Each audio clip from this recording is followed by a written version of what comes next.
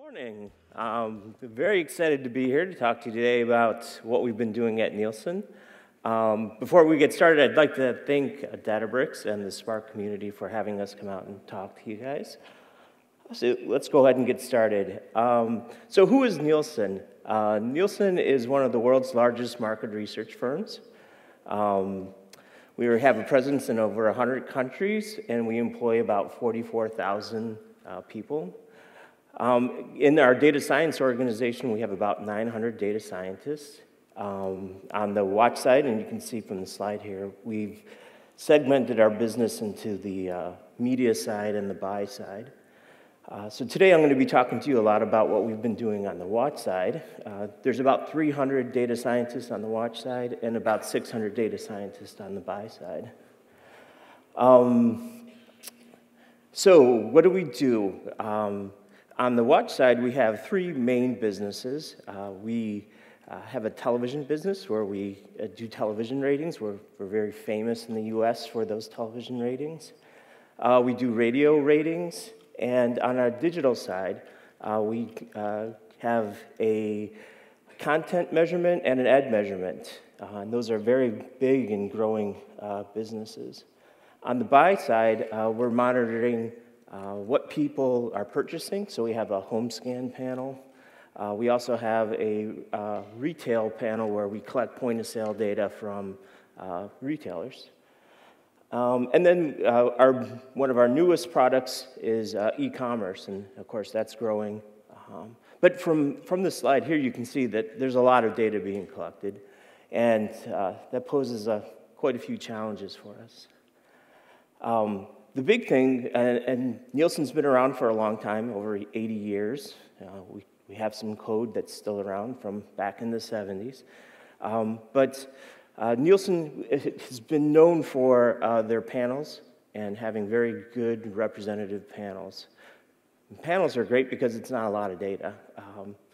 So to give you an example of one of our panels in the TV side in the US, we have about 30,000 households that we're monitoring and collecting tuning and viewing data from. But you know, we're all moving to the big data, and for that television measurement in 2018, we're expanding that 30,000 household to 14 million households. So that's great. You know, it means that we're going to have more data. We'll have a better measurement. But the challenge there is that none of our systems were set up to handle that big data. The other thing that we had to do this past year and a half or so was to try to get our people's skills up to snuff, right? So they're all very smart statisticians and demographers and samplers, but they're not used to working with those large data sets. So that was, you know, a bit of a challenge for us to get everybody's skills up to speed. And then even worse was we had a lot of old equipment. It's not unusual to find 10-year-old servers. We still have people that are running JCL. We have a mainframe. We have Solaris boxes. And then we're very highly dependent on SaaS. So that, you know, again, nothing that there's anything wrong with SaaS, but as an organization, we decided not to take SaaS into our next generation of you know, technology. We weren't going to invest more into SaaS. So early last year, we got together and we figured out how do we change the data science organization. And we, like I said earlier, we started with the watch side. There was a little bit, you know, it was a little bit easier for us. We'd already started to move to the cloud on Amazon. But what we decided to do was first we had to get everybody off of SaaS. So we had to pick a language to get everybody up to speed on, and we chose Python. The other thing, which was great, was that we already had a lot of SQL skills. So that transition from SQL to Spark SQL was pretty seamless. We knew we wanted to start to take advantage of the cloud. We did some investment in, trying to figure out how we could do some clustered computing, get some data access, that type of thing. In the past, we'd had flat files on mainframes. We'd have different Oracle databases, NetTeasa databases, and so forth. Everybody pretty much worked in silos, so we wanted a solution that would help foster collaboration. And then the biggest thing that we were struggling with was attracting talent.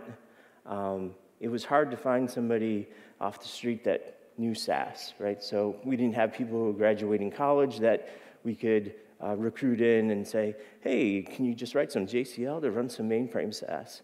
It just wasn't working for us. So we got together. We started to meet with Databricks. We knew Spark was something that we wanted to invest in. And this is a pretty simple technology stack. And it's kind of nice. It's not complicated. But we were very lucky in the fall of last year that we started to bring up a data lake at the same time. So as we were starting to work with Databricks and bring up the Databricks environment, we were able to connect that to our data lake.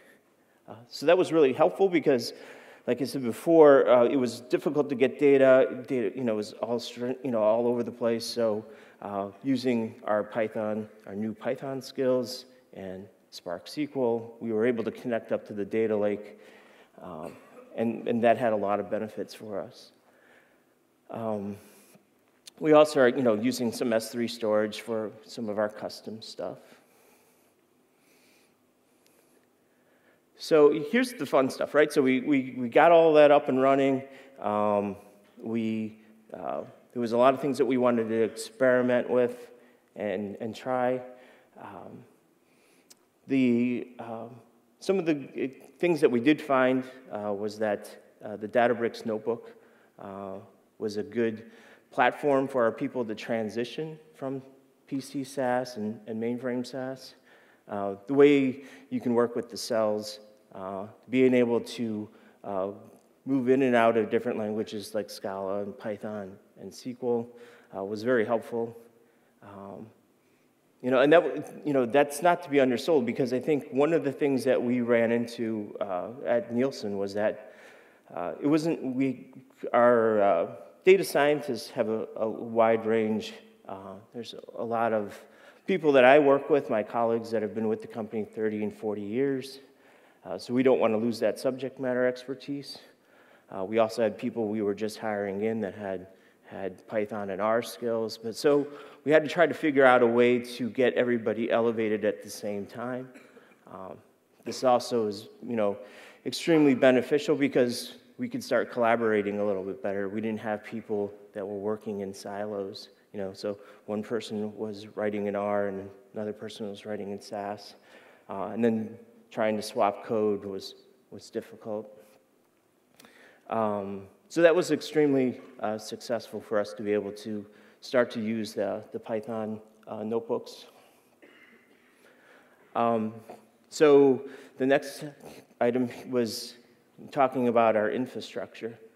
So you heard me talk about the mainframes, you heard me talk about Solaris. Yeah, last night when we were at dinner, everybody was telling me, you should open it with a joke.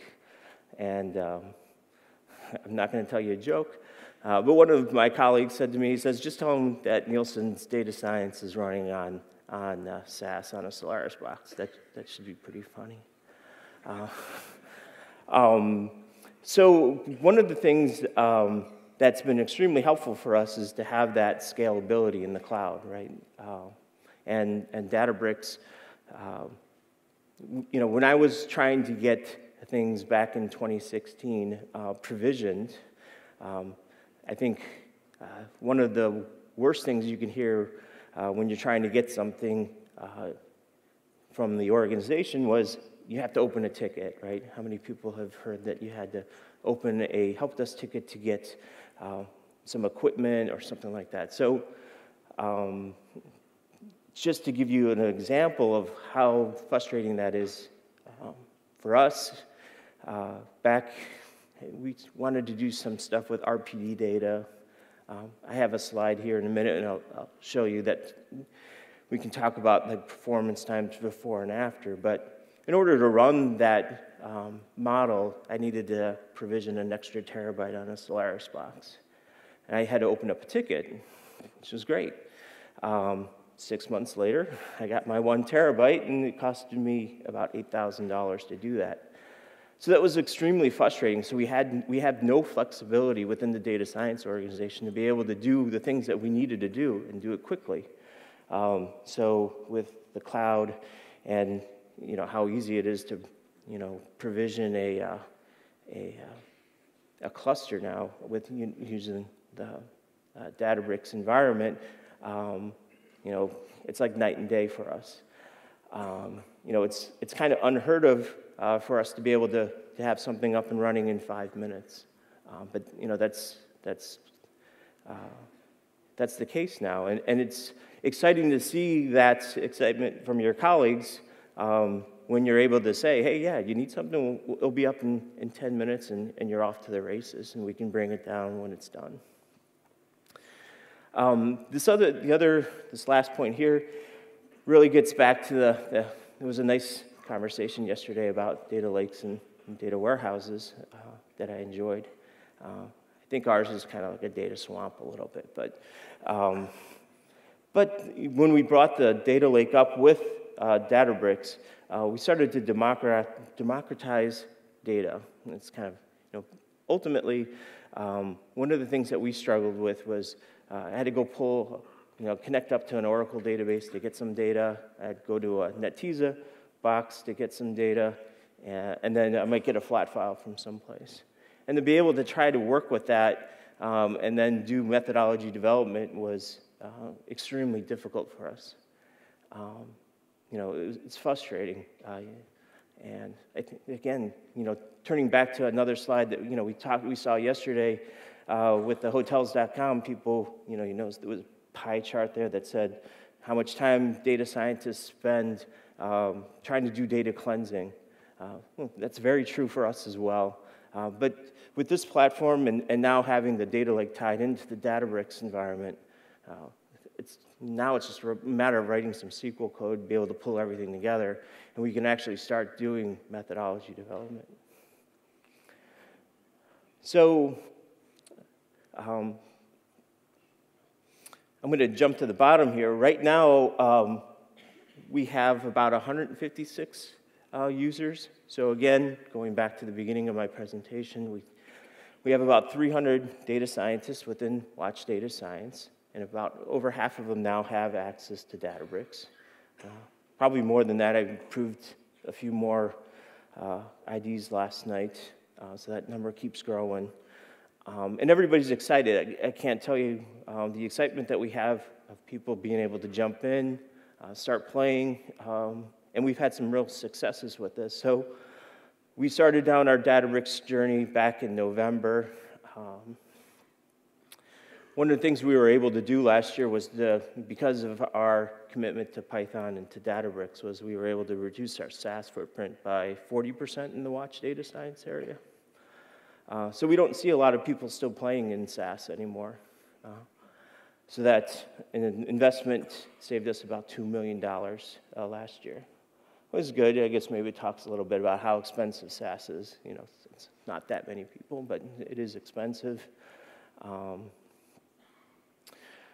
One of the first models that we put through the Databricks runner, I guess, was we have a viewer assignment model that models viewing from tuning. It's a probability-based model, and it's complicated. It's been 5 years in development. But when we would run that model, and we had a use case where a client wanted to see what the data would look like prior to us releasing it, we had to run 20 markets in the U.S., so that's like 20 cities worth of data. And we measure over a month, so it's 28 days. So 20 times 28, and so that's how many times we would have to run that model. On our old SAS Solaris box, if you remember, I had to provision an extra terabyte to be able to run that. It would take literally 36 days of processing time for us to be able to get some sort of result so that we could do a ratings analysis for our client. We recently did the same thing on Databricks, and making use of the clustered computing and parallelization, we're able to run that exact same use case in 4 hours. And that's huge, and it kind of moves into the second point here, and that's talking about how these reduced run times are benefiting us. So on in our digital products, we do a cookie classification process. So our meters collect cookies, and we have a way of being able to do classification. And today that's all done manually. Yeah, it's kind of sad, but we did develop a machine learning model to do it. And we were able to apply that machine learning model to get a 20% improvement in accuracy. So, so that's great, right? We were able to improve our methodology. But the real story behind that is, as we're developing methodologies, methodology development, for us at least, is a very iterative process, right? Sometimes it's trial and error, and you're just trying to shoot in the dark. Let's try this. Let's see what it looks like. Let's try this. Let's see what it looks like. Back in the day when I was working on the viewer assignment model, it was funny because we would do that iterative process where we would try to execute something, and I think a random number generator actually was better than some of our early models on the viewer assignment side. But it's that iterative process that we have to do as data scientists to come up with the right methodology. And that's, if it's taking 36 days for you to execute or iterate through a trial of a methodology, it's, that's tough. It's hard to get products out to the marketplace. If you're able to do it in 4 hours, right? Now you can iterate through multiple times, and you can get better results. And that's what we're seeing across the board with our methodologies, is that we're able to develop faster, and we're coming up with better models because we have more time to play with it. A lot of times the business is driving our timelines, and so sometimes we have to just get something out to the marketplace, and it's not the best thing. But now with the Databricks platform, we're able to do that much better and quicker. So, that's our story. I mean, I think our Databricks journey is continuing. We're planning on rolling out Databricks to our buy organization in the upcoming year. So there'll be another 600 people that will get added onto there. We're still rolling it out on the watch side, but by the end of the year, we fully expect to have everybody up and running on Databricks. Later today at 2 o'clock, my colleague, Matt Van Landegem, is going to do a presentation, so I hope you attend that. He's going to be talking about one of our digital methodologies and kind of doing a deeper dive into it and talking a little bit about how we were able to benefit from Databricks as we were developing that methodology. So, thank you.